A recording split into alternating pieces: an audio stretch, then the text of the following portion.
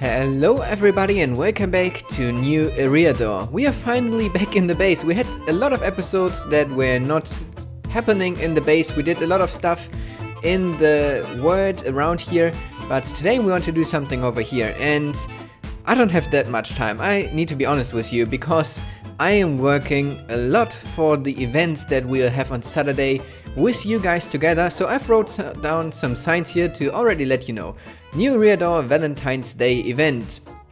So you can join us again for 12 hours, and of course you want to know the time. So on Saturday, that's the 14th of February, that's Valentine's Day, we'll have the event from 11 PM to 11 AM PST, that's Los Angeles and so on.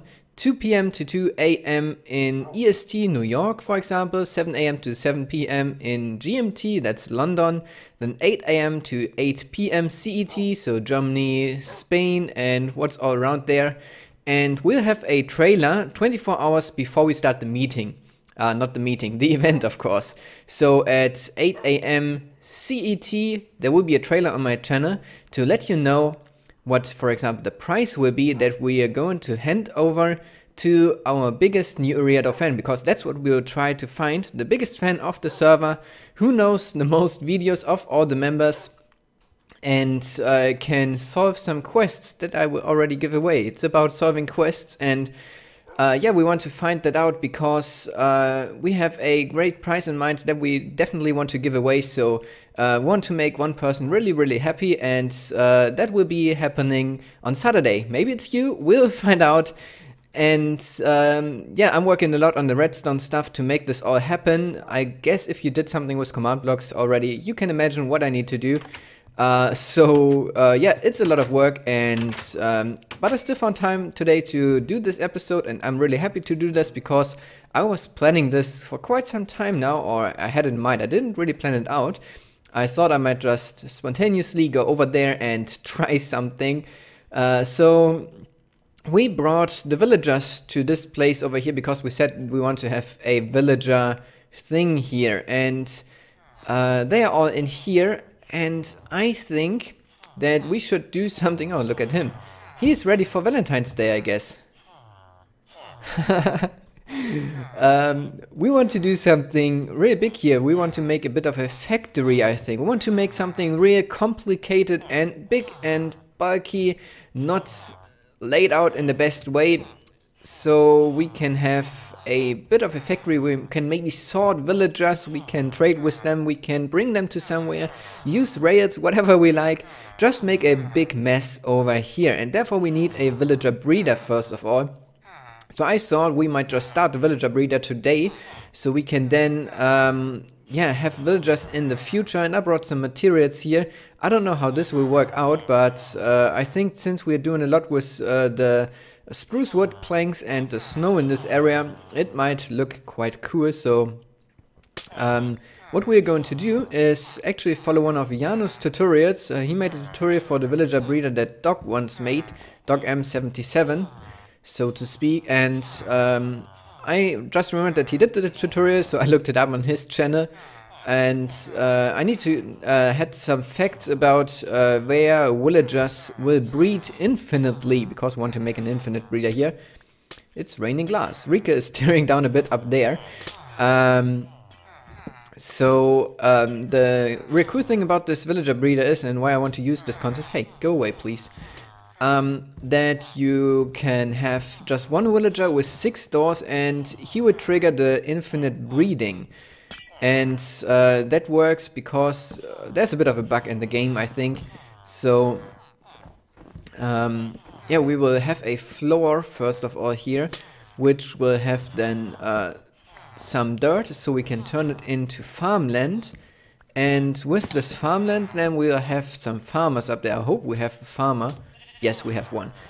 He might not die. That's really important.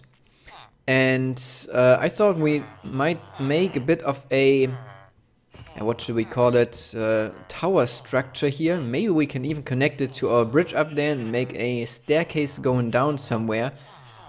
I guess that might be quite cool if we had something to connect it to up there. So, since the bridge is up there, we could even have the breeding villager guy sitting right on top of there, so he's not floating in the sky. I guess that's a good idea. Let me quickly get up there and then maybe get some blocks. Can I make it? I hope I can. Oh, fail. Oh, let me try this again. I'm not the best with ender pearls because you don't practice ender pearls throwing here on the server. If I was just running back to the middle spot, it would have been way easier. Hey, I made it. So, oh, from up here it looks way higher than it actually is. The villager guy could stand right here on this spot, and then we need to have him 6 blocks above the dirt. So let me get some dirt and count this out, because that's really important with this design, that you have the villager in the right spot, otherwise he won't trigger the breeding that much. So I'd say I will quickly grab some dirt, count it out, and then I'll be back with some more progress. So the doors need to be on the 6 blocks above the dirt floor. So I place the dirt floor down there, and then there's 2 spaces of glass and then some dirt. I didn't build the exact same design as Janus did, but I wanted to do something myself here, so I tweaked the design a little, and we'll see how it works out. And now we need to get the villagers up here, and I prepared a little bit for that already. So I brought some ice so I can make water, because I don't want to get grab the buckets all the time. And we'll make a little bit of a water elevator right here, and hopefully this will then bring the villagers upstairs. Let's try this out. In theory, I should be able to nudge this guy now into the water channel, and he should go up. Yes, he does. Okay, so we'll have to do this with all of them, so we move them all up into our breeding area. And if they don't cooperate, I would just place some more water to flush them into the right spot. Let me try to place a water source right here. Maybe this guy's then gonna go over, or maybe he drowns. What an idiot. So he should go to here, and then we place another water source maybe here in this corner, if these guys allow us to. Whoa, that was one too much and in the wrong spot. So please move out of the way. That's why working with villagers is sometimes a little bit painful. Okay, and then we need another source somewhere in this corner, and I will have messed up completely. I hit one of them, but I guess that the golems are created by us, and none of them spawned, so they shouldn't be angry at all. Let me just place a block for now so nothing can escape. And this looks a bit messy now. Let's try to push the stuff where it needs to go. So for example, this guy can go over now. Oh, come on.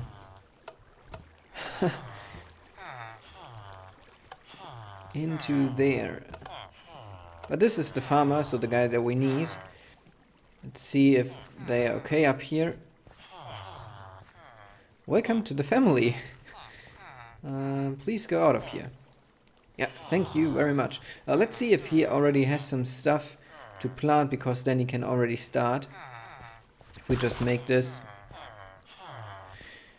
Well, that was a bit unexpected. Looks like trapdoors won't stick on farmland. Okay, I will have to replace them in a moment. And put some blocks on the outside instead.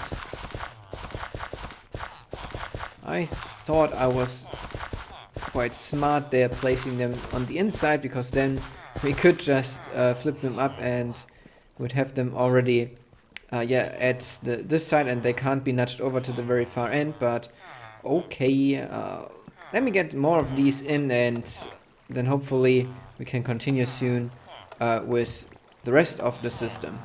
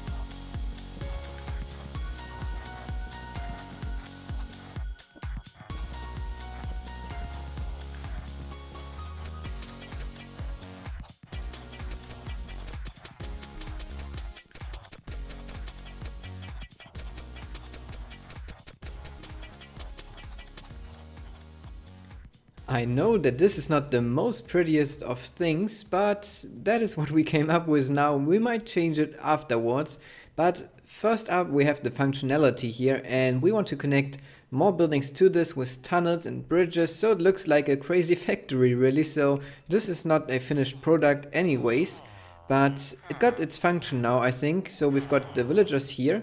We need a lily pad in the middle, I just see, because otherwise they might trample the crops. And now we need to get one of them out. So Rika got some rails, maybe she can give me. And also a minecart, I guess.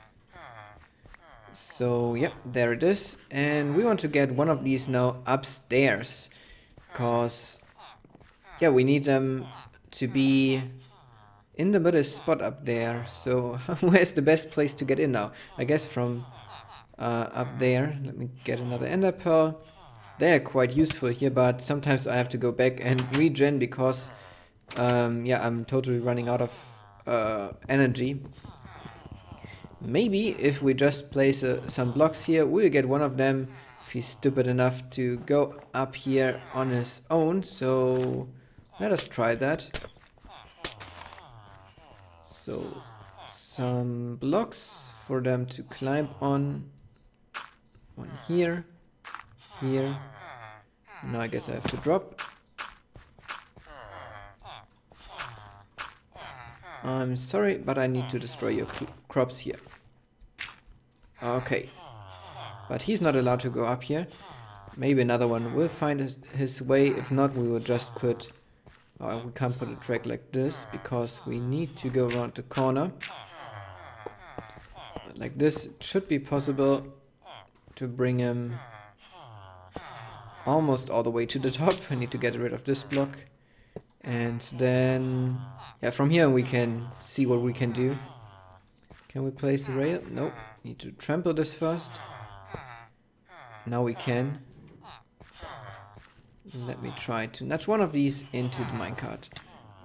Yep, got him. So I can bring him upstairs now.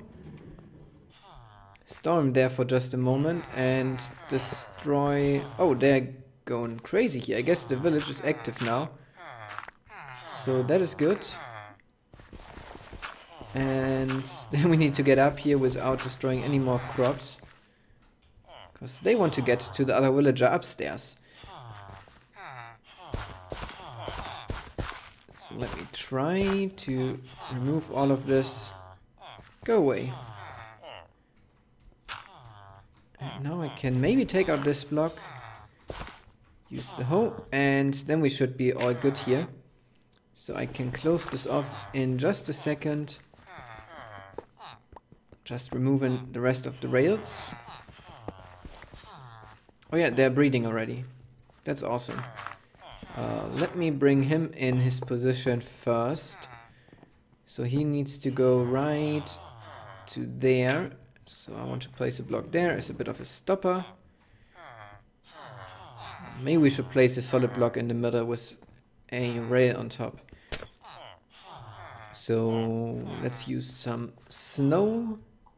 Here, rail. He's on it. And then, yeah, let's just have some blocks on both sides. Maybe half slabs so we can't move out of here. And yeah, there we go. So I will now clean this up and then we can already start the breeding process. We just need to be careful that we don't get too many villagers into here, because that would cause some serious lag issues. I guess you know the problem if you have played with villager breeders yourself. But I guess that this was a total success, and we'll now start with our factory processing stuff here on this side of the base as it was planned. And yeah, I guess that's gonna do it for today. I hope that you enjoyed today's episode. If you did, feel free to leave a like, subscribe to my channel if you haven't already, and share this video with your friends. And leave us a comment what you think about this project. I mean, it's not efficient, it's just about the engineering. And yeah, then I hope I will see you in the next episode. Until then, stay tuned and have a great day, and hopefully we'll see us at the event.